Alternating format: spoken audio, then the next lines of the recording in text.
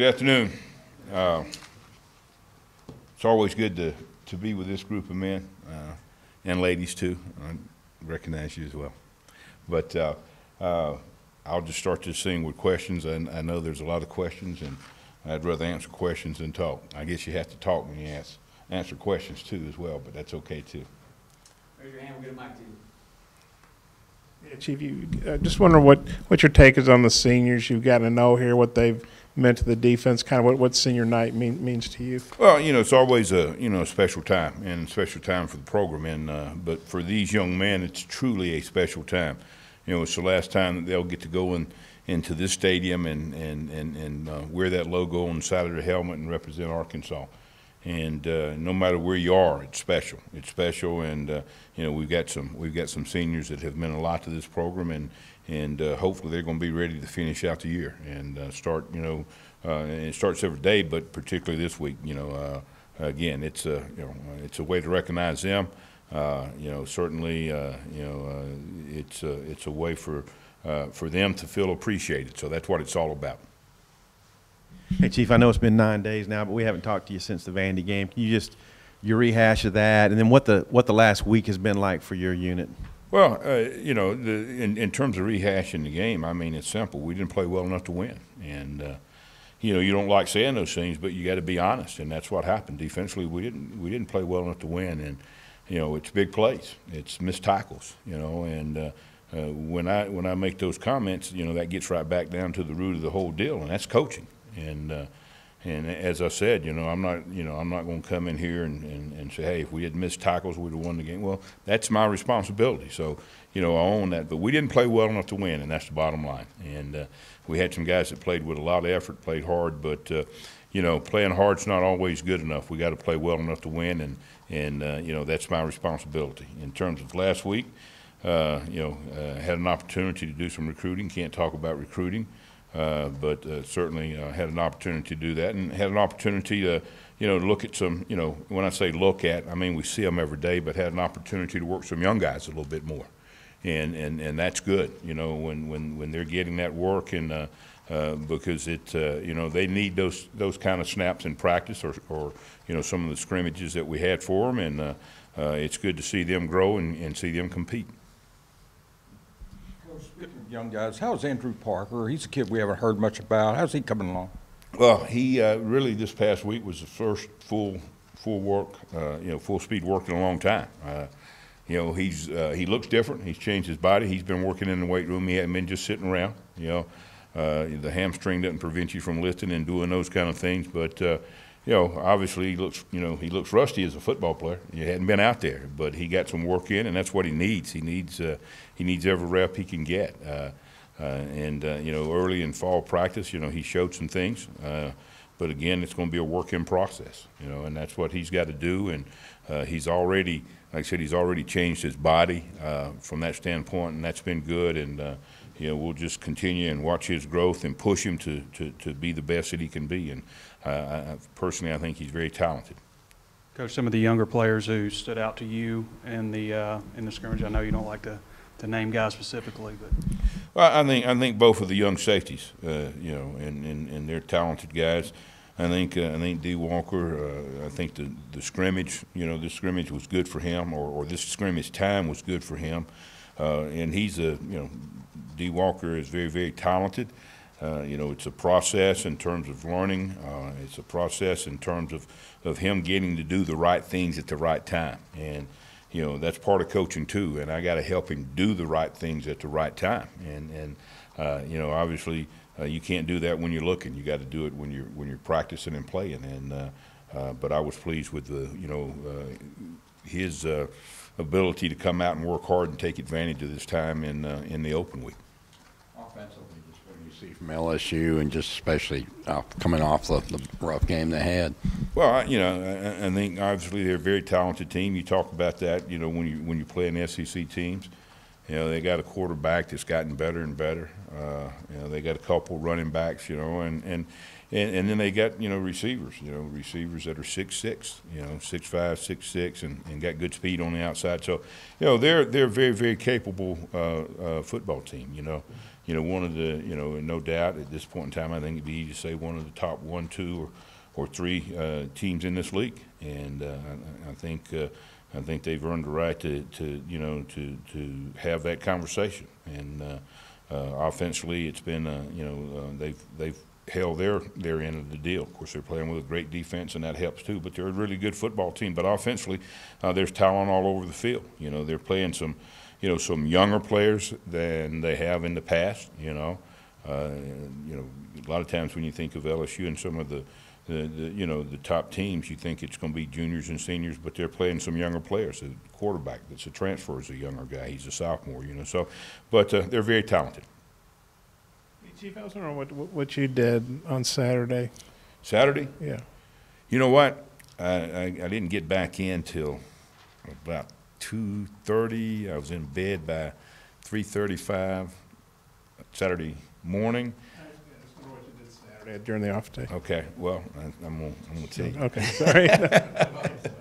But I slept a little bit Saturday morning, even though I got up at 5:45. I'm up, and I slept for about an hour and a half or two.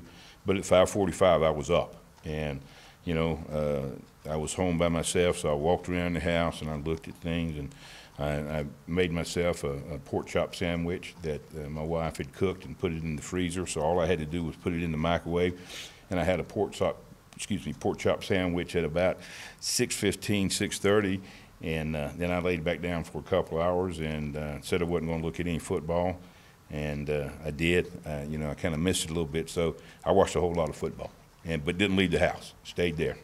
And then with the young guys, as long as you're not burning anybody's red shirt, do you look at maybe giving the young guys a little bit more playing time these last 3 games, just because of because you're not bowl eligible and all that? Well, that's always tempting, and certainly.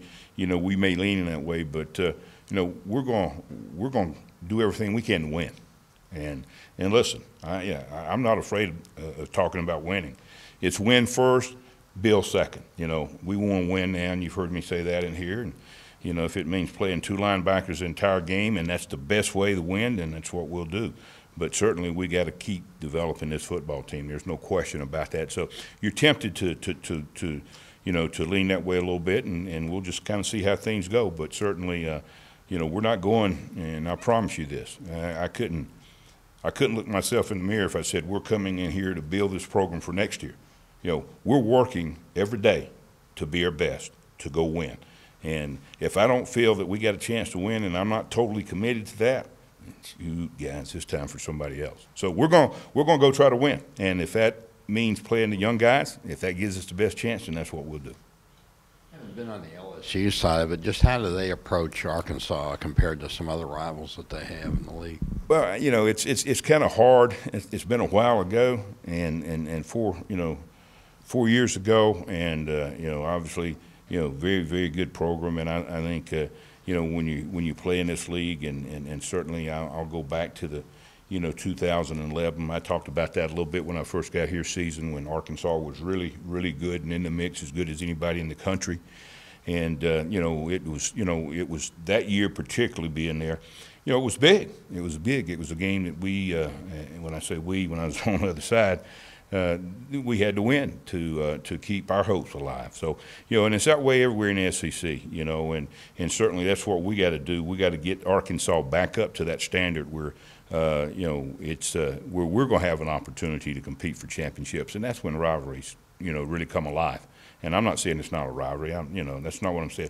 But we got to get back up to the standard that Arkansas was in 2011, and then it'll be a whole lot easier to answer that question. For you, is this just nameless, faceless opponent, stone cold, or is it a place where you spent a number of years and a team that you coached a lot? Well, I spent 6 years there and enjoyed it. Enjoyed the players that I coached there. But what they say, all things come to an end, whether they're good or bad, and it came to an end, and it's a situation where, to be quite honest with you, go back and give you just a little bit of history.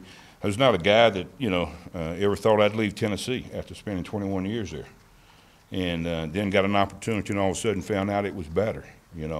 And Tennessee people may hear that and they may not like it very good, but that's who cares, But my point is, you know, you take advantage of the opportunities that you got. And I'm Arkansas through and through, and excited about what we can do, and excited about the direction that we're going. We got work to do, and we got to keep pushing the envelope, and make it, you know, make Arkansas, number one, make it the best place to go to school, and that's important, and to play football in the SEC. That's what we got to do. And how do you do that? You do it by winning, and that's what we got to do. Greenlaw meant to you this season, and then when he's not on the field, what are you guys missing defensively that he brings when he's on the field? Well, obviously, you know the talent. That's easy for everybody to see, but he's also a leader for us, and he's been a calming effect for us. You know, because again, you know, new system. You know, a lot of players doing a lot of different things, but you know, he and we got a couple of guys, but he's one of our leaders, and. You know, I'm not going to talk about, you know, what we miss when he's not there, you know, because we got the next guy up and he's got to go do the job, and that's just the way we approach things. But as a young man, he's been fun to coach. There's no doubt about it, and you know, we want to make these last 3 weeks, you know, a lot more fun than it was, you know, throughout the season. But we've had great times together.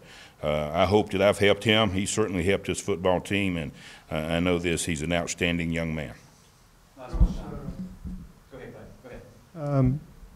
Chad said he went deer hunting, but he didn't put any bullets in his guns. So what do you think? Chad, Coach Morris, he went deer hunting this weekend, but he didn't put any bullets in his gun. Well, you know, there's two ways to look at that. You know, maybe he didn't want to shoot the gun. I don't know. But I didn't get a chance. I didn't get a chance to go. But that's, you know, that's good. But when I do go deer hunting, you can bet your bottom dollar I'm going to have some bullets in the gun. Appreciate it. Thank you, guys. Okay. You know the pride that guys from South Louisiana have about who they are, the kind of football they play, and Dijon is a part of that. Yeah. Might this game mean more to Dijon? And what do you think of his season? Well, he's had a great year, in my opinion. And, you know, I don't use the word great very often. Certainly there were times that he could have been better, but he's had an outstanding year. And he's a competitor. He's a competitor, and he, you know, through and through. And, you know, I'd like to think, but realistically, I'd say, yeah, it means a little bit more, you know. But, you know, realistically, you'd like to say, hey, because it's the next game on the schedule, that's why it's important, and you go about it that way. But, you know, I have no complaints at all. He prepares every day. He's, you know, and he's a good athlete, so don't take this wrong. But he's a hard hat guy. He comes to work every day. Every day. He's never up. Never down. He's right there. You know what you're getting from him, and I think he'll be the same way. I know he will be in preparation. I think he'll be the same way in the game. You know, that's the way he plays. That's who he is. Thank you, guys.